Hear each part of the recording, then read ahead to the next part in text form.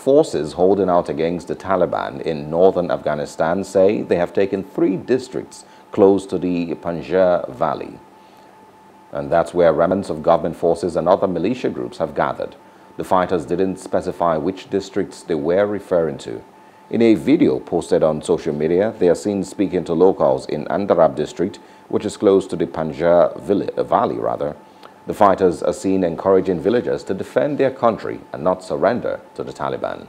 Hello, hope you enjoyed the news. Please do subscribe to our YouTube channel and don't forget to hit the notification button so you get notified about fresh news updates.